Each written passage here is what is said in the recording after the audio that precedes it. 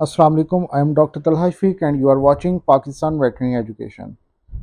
In this lecture, we are going to discuss the vertebral column. As you know that in cats and dogs, there are approximately 50 vertebrae. You know that 7 cervical are common in all mammals, 13 thoracic, 7 lumbar, 3 fused sacral vertebrae, and 6 to 23 coccygeal vertebrae. Radiographical considerations. Bone abnormalities in vertebral column can be demonstrated on simple plain radiograph, but if we talk about the soft tissue abnormalities, then use of the contrast medium is sometimes also very essential for demonstration. This is called myelography or myelograms. So sometimes use of contrast medium is very essential for studying the soft tissues, like to check the spinal cords or the spinal nerves. So we have to use the contrast medium. Now, if we talk about the standard views are usually lateral and the ventrodorsal views that are very common. Let's come towards the abnormalities. Abnormalities may be degenerative, traumatic, or maybe developmental. So in this video, we will just consider degenerative and traumatic abnormalities. In part B, we will discuss about the developmental abnormalities. Degenerative changes are different. That may be intervertebral disc displacement, spondylosis, then spondylolisthesis, dural ossification, spondylitis, and disco-spondylitis. One by one with radiograph, we will try to understand it. Traumatic conditions usually include fractures and dislocation. Next are developmental diseases that we will discuss in on some other day. To understand IVDD, intervertebral disc displacement, anatomy of intervertebral disc is very essential to understand. Vertebral disc consists of two parts, annulus fibrosus, and the second one is nucleus pulposus.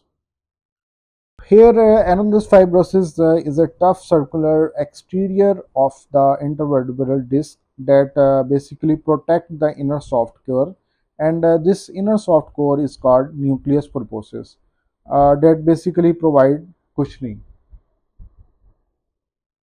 In this diagram, this one is vertebral disc, and if we focus on the disc, there you can see that this one is nucleus pulposus that provides the cushioning, and this one is tough structure, and this outer tough structure is annulus fibrosus. Degeneration of IVD intervertebral disc is common in case of dog as compared to the cats, and it is normal part of the aging process. It may result in the displacement of the nucleus pulposus since it causes pressure on the annulus fibrosus either directly or indirectly, which then put pressure on the spinal cord definitely. So whenever it put pressure on the spinal cord, there will you can see that the nervous incoordination. It should be always keep in mind that for diagnosing a disease, always correlate history, clinical and neurological findings, and radiographs. On the lateral radiograph, intervertebral spaces are best evaluated.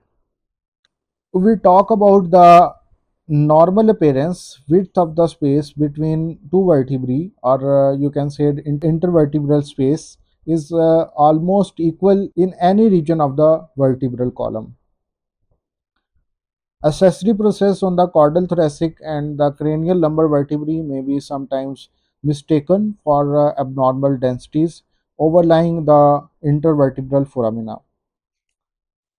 So in this schematic diagram, you can see the ruptured disc which pinch the spinal cord and nerve. This is another picture in which you can see prolapsed intervertebral disc which put pressure on the spinal cord in the vertebral canal. Now, if we talk about the radiological signs that include basically the calcification of a disc or more than one discs. Number two is narrowing of intervertebral space. Then demonstration of the nuclear material in the area of intervertebral foramen, and this is done by the myelography. Myelography or myelogram, as I discussed before, is a type of contrast radiography in which a special dye is injected into the spinal cord through a needle. Then fluoroscopy is performed to check the spinal cord, to check the nerve roots, and to check the arachnoid spaces. And if there is any type of abnormality, it can be diagnosed by the myelography. In this X-ray, there is a collapsed second lumbar intervertebral disc. This is T13, and this one is L1, and then L2, and so on. So here you can see intervertebral disc is collapsed. This is calcified disc in the spinal cord between L2 and L3. So by the help of these radiographs, I hope so that you have understood it very well. Spondylosis, also called spondylosis deformans. The cause of this is unknown, and it's also its type of degenerative condition of the vertebra, in which there will be new bone formation on the ventral aspect of the vertebral bodies at intervertebral spaces.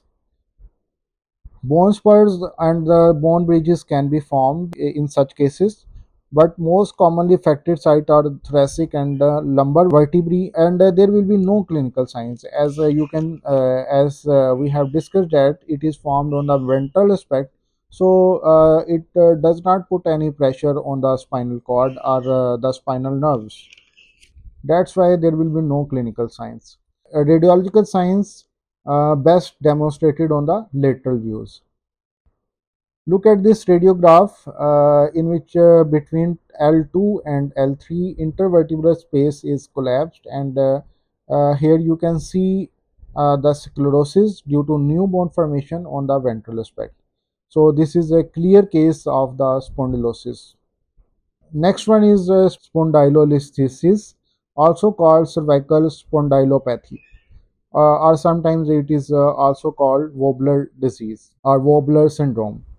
Most commonly seen in young Great Danes and Doberman, and it occurs usually between 3 to 12 months of the age. There will be definite progressive incoordination, and because in this case there will be dorsal laxation of the cervical vertebra, particularly occur at 5th, 6th, and 7th cervical vertebrae. So definitely when there is a dorsal subluxation, the spinal cord will be pinched. That's why you will notice the clinical signs and progressive incoordination. If we talk about the radiological signs, that include flexed lateral views of the neck will show cranial end of the affected vertebrae. So we will flex the neck by placing the patient on the lateral side. That will protrude cranial end of the affected vertebrae dorsally into the spinal cord. So the displacement of the vertebrae may be seen on an extended view of neck. Myelography will demonstrate cord compression that is associated with the flexion of the neck. Here this one is a myelograph, or you can say myelogram, that showing compression of the cervical spinal cord. This is a wobbling disease, so due to compression there will be signs of the incoordination. So here you can see due to the dorsal laxation or subluxation of cervical vertebra, there is pinching of the spinal cord, and due to pinching the size of the spinal cord decreases, as you can compare from both two on the other sides. So this is a clear case of the wobbler disease, wobbling or wobbler syndrome. So due to compression, there will be definite incoordination signs. Fourth one is dural ossification, also called ossifying pachymeningitis. In this case, there is formation of the bony plaques in the dura mater. It is also very common in the large breed dogs. Radiographically, a linear bone density will be seen running just above and parallel to the floor of the vertebral canal. These are the cervical vertebrae in which at C3 to C5 a linear bone density is seen. This is the spinal dural ossification. Spondylitis or osteomyelitis of the vertebrae. It is a type of arthritis that causes inflammation in the joints and ligaments of the spine.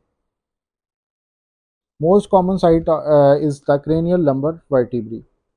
In this X-ray, new spondylitis develop at L2 and L3 intervertebral space. This one is a healthy joint, and the next at this side, sclerosis is very developed that show the clear sign of inflammation, and this inflammation will be called spondylitis. Disco-spondylitis is spondylitis with the inflammation of the disc. In such cases, intervertebral space becomes narrower and changes in density are noticed in the adjacent end plates and vertebral bodies. This one is a later radiograph of a dog with disco-spondylitis at L1 to L2, L2 to L3, and L4 to L5. Now come towards the traumatic condition that are fracture and dislocation. Number one is fractures. In such cases, to evaluate the extent of condition, studies both planes are essential. Compression fracture are associated with the neoplastic growths, osteomyelitis, osteodystrophy, and trauma. Dislocation of a vertebrae is quite obvious radiographically. Sometimes luxation are more difficult to evaluate. So this is a case of a traumatic fracture of the vertebral column, in which you can see that the traumatic changes of the vertebrae at at this site. Dislocation of a vertebrae is quite obvious radiographically. Sometimes subluxation are more difficult to evaluate. This is the atlanto-occipital joint that is normal.